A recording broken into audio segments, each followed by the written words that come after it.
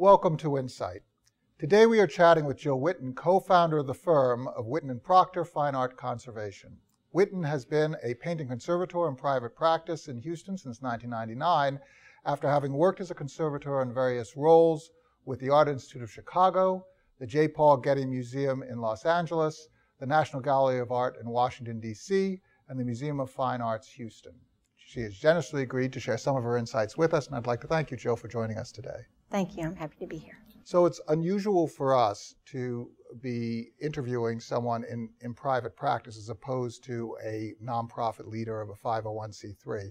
But you've worked for so many nonprofit organizations, and we did want to take a look at the field of conservation in a broader sense, cutting across a number of different institutions. Let's talk about the field first to set the stage.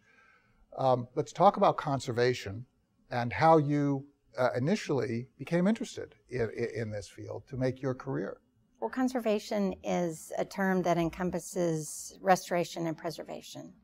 And it's a modern term that was invented to set us apart from people who were restorers who maybe didn't have, a sort of a comprehensive understanding of the artwork.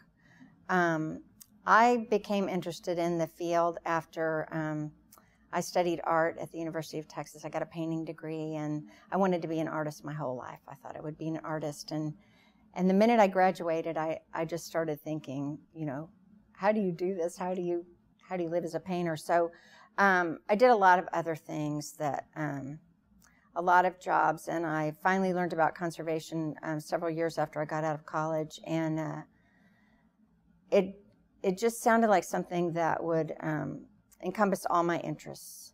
How did you learn about conservation? Because there isn't or at least particularly at that time, there were not comprehensive conservation courses of study. There was no conservation and preservation degree. Yeah, most everyone heard about it by accident back then. How did you hear? Well, my father worked at the university, and he taught library science.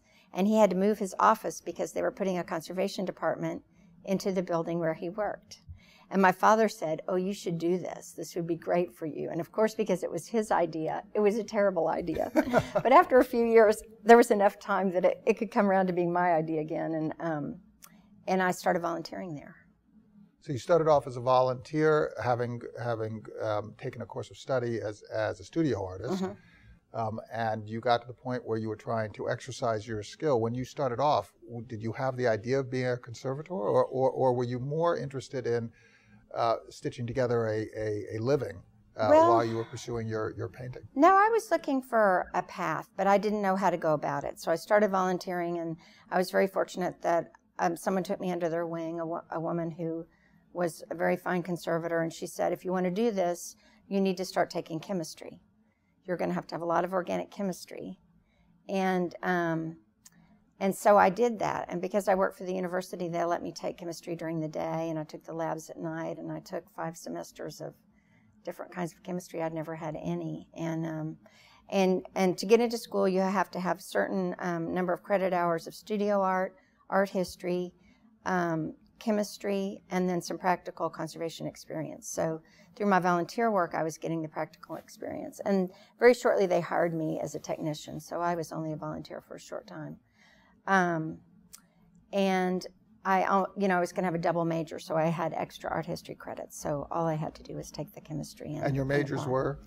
I had a Bachelor of Fine Arts in painting. So it seems that your initiation into this field really occurred almost as a form of apprenticeship, as opposed to undertaking a course of study.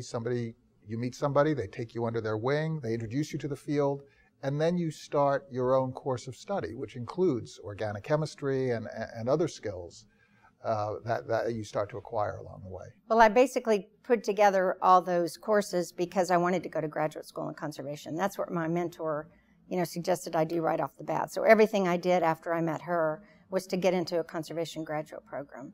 And there certainly is a history of people going through an apprentice program, but it's gotten to where sort of the only credential we have is a master's degree in conservation because we don't have licensing or certification. So that's what I did. I took all these courses and then I applied to graduate school. So there's no licensing or certification that would certify your knowledge, your qualifications, your experience. There's no renewal of certain techniques or ensuring that you remain on the cutting edge? Well, if you want to remain kind of vital in our field, there are a lot of things that you do just so you are vital, so you keep up. And we have a very active professional organization, the American Institute for Conservation of Historic and Artistic Works.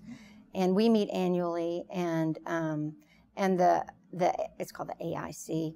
They've worked just incredibly hard over the past probably 5 to 7 years getting grants for continuing education. So they offer workshops, throughout the year in all the different disciplines of conservation.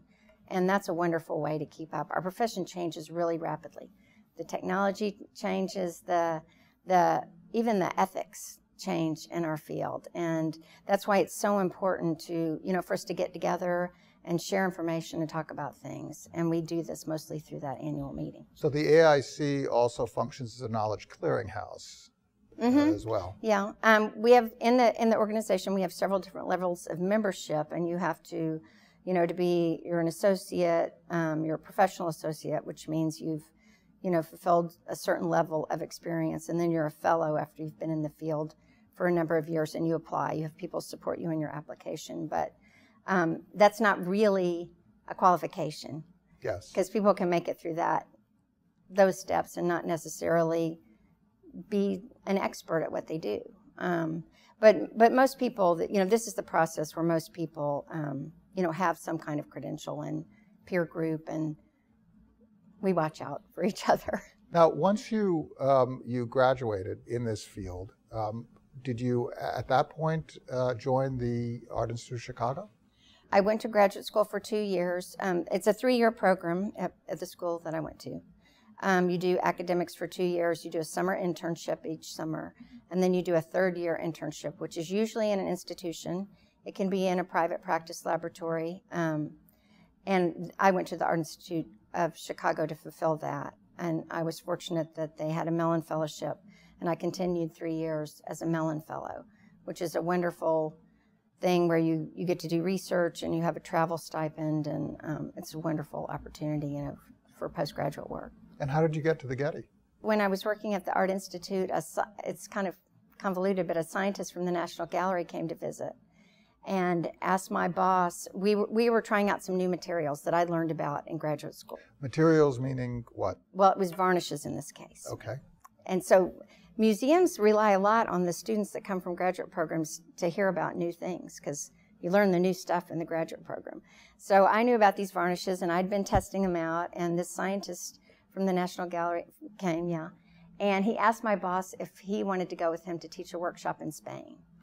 And my boss, bless his heart, said, well, Jill's your man. She's the one who's been working with these varnishes. So I went with this scientist to Spain, and that was in 93, and we've been teaching in Europe and the US ever since about picture varnishes and these retouching paints that we ultimately developed. I went to the Getty on a Crest Fellowship to work on developing these retouching paints. Now, is the chemistry of those substances similar to, or even identical to, the original varnishes and paints? And talk about those differences and why those differences are so important.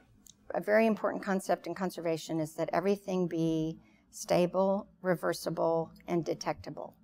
So our materials are very different from the original. On an oil painting, we do our retouching with pigments ground in different resins that have different solubilities and solvents. And you design a treatment with materials that essentially you can unpack from the top down. So the varnish is different from the retouching, which is different from the filling. I work on paintings, so I'm describing the layering of a painting restoration. So we use very different materials. They have to be detectable in ultraviolet light or with a microscope or with some method. So anyone who buys the painting or examines it later can tell which parts are in perfect condition and which parts have been restored. And reversible, so that you don't inadvertently damage the original work. Well, reversible for that reason, and because everything is going to age the way it ages as it goes along. And it used to be that oil paintings got retouched with oil paint, and the new retouching would age very differently from the old retouching, and the colors wouldn't match. Right. Then they got the idea of adding some resin in with the oil paint or draining out the oil, and that works okay, but you still have oil in there, and oil just becomes very tenacious. It oxidizes with the air and becomes very sturdy. That's why we have oil paintings that are 400 and 500 years old. It used to be they used natural materials because that's all they had. Right. So when acrylics were developed, we started using acrylics. May I talk a little bit more about this? Yes, absolutely. I think starting in the 30s to the 50s, there was a lot of use of polymer varnishes, which are big molecules. And the idea for a little while was that you would restore a painting and it would never need to be restored again. And what we've learned over time, this is one of the changes in the field pretty much since I've been in it, is that it's far better to confine your restoration just to the areas of damage, knowing that someone else is going to come back and revisit this artwork, this cultural property at some time in the future.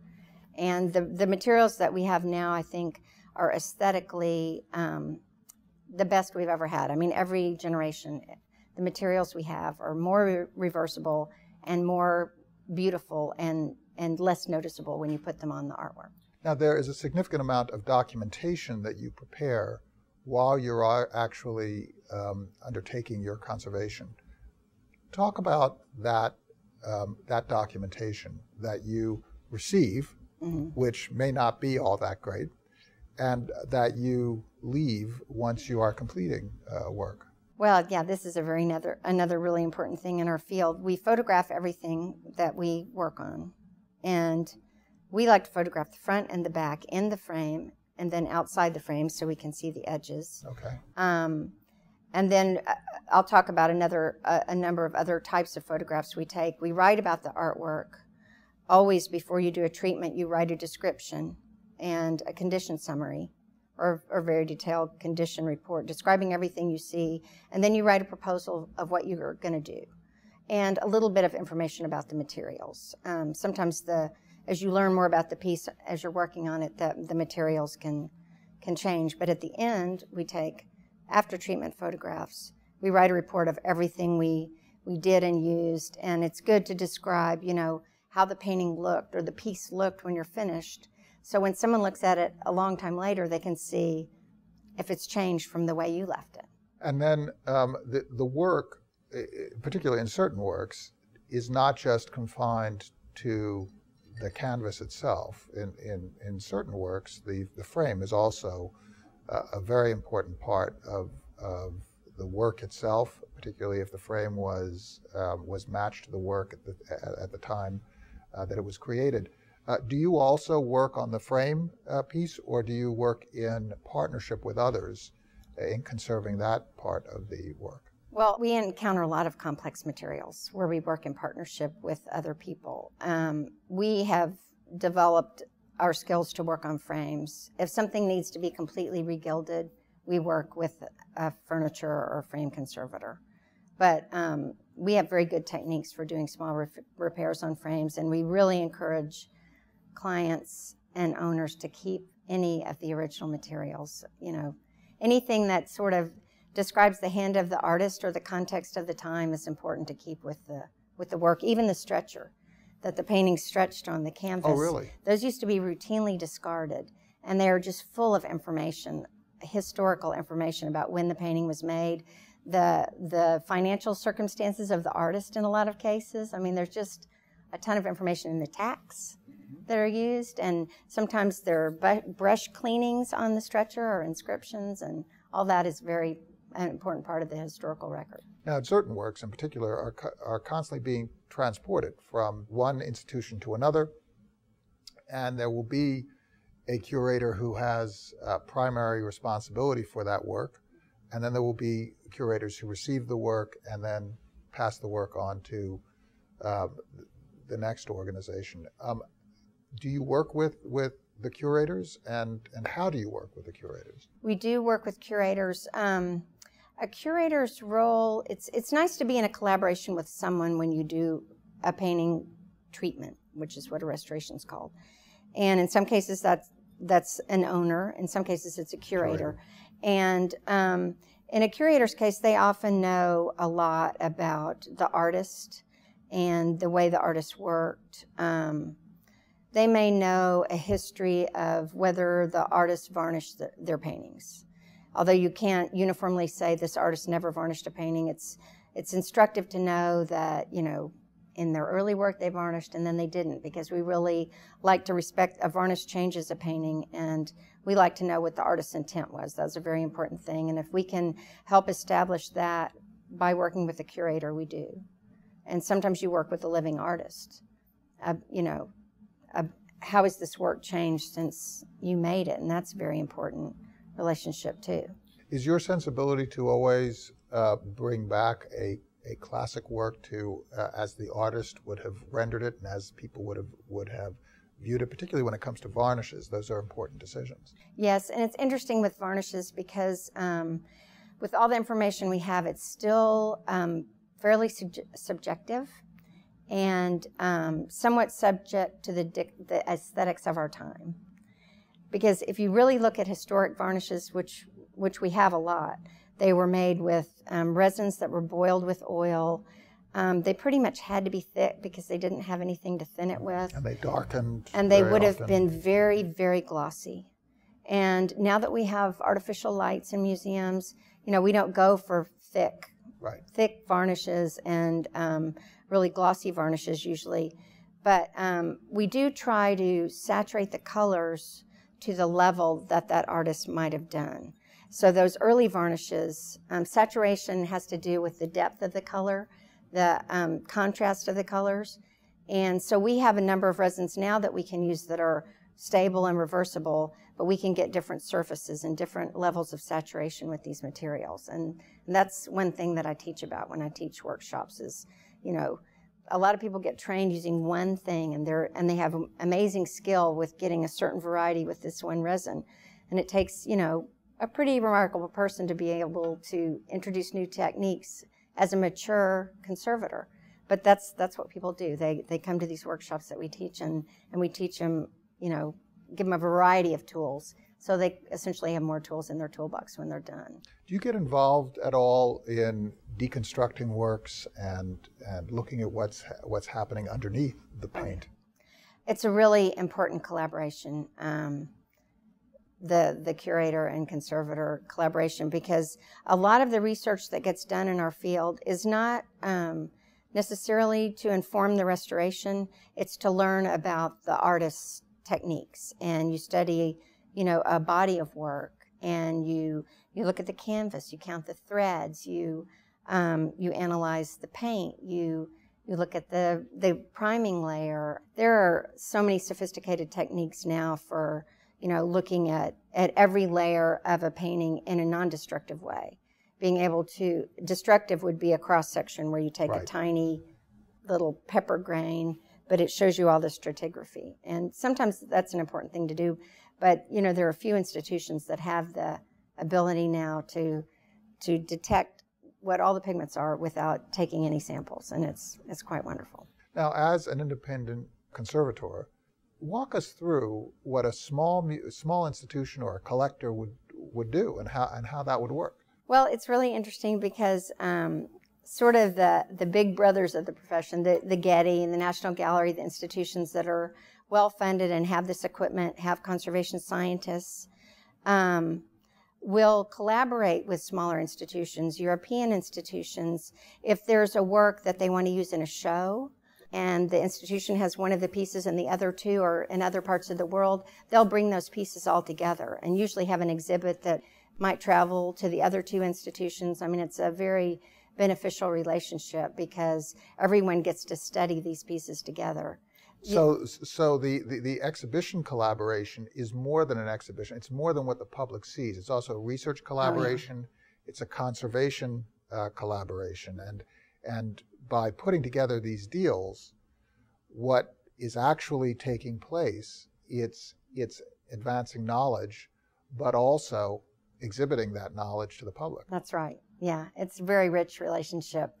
And often a beautiful catalog will come out of it with all those different aspects, highlighted, a scientific section and all the art historical information. It's, there have been altars that were cut up, and every few years they'll find another piece in the market of an altar, and they'll digitally recreate it, and sometimes they've put together these very elaborate altars, and there's just one little piece that they haven't found yet. It's investigative work.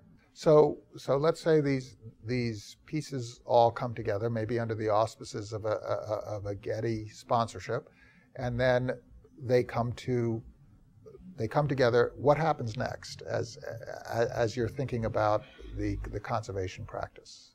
These pieces sometimes come together and they don't get restored. But I know that the Getty has had a program where they bring in a conservator from somewhere else and even a body of work of an artist, and they'll work on it at the Getty. And so everyone learns through that process. I mean, the Getty gets to be in these close contacts, or whatever institution gets to be in close contact with these works that they haven't really studied before. And the conservator has the benefit of all the beautiful facilities and the expertise of the other conservators. It's a great relationship. So sometimes things come for restoration, sometimes they just come for study. Are there different styles of conservation that different organizations apply, or different challenges that you face when you deal with large versus small organizations, organizations that are more educationally oriented, organizations that are more focused on connoisseurs? How does that interaction occur with the client, and what kind of challenges do you face in that area? I think most of the fundamental research that's done is done in institutions. The stuff that teaches us about the materiality of the art and the context of the art. In private practice, more of the analysis and research that's done is done towards the idea of knowing the best way to restore this piece of art. And often you do learn something, key in your analysis. Just over the years, the philosophy of our work has changed a great deal. Even the 20 years I've been in the profession, a lot of techniques have gone out of fashion. I mean, things we'd consider too heavy-handed, and wax infusion of paintings used to be very common. Throwing out the stretchers was very common, and now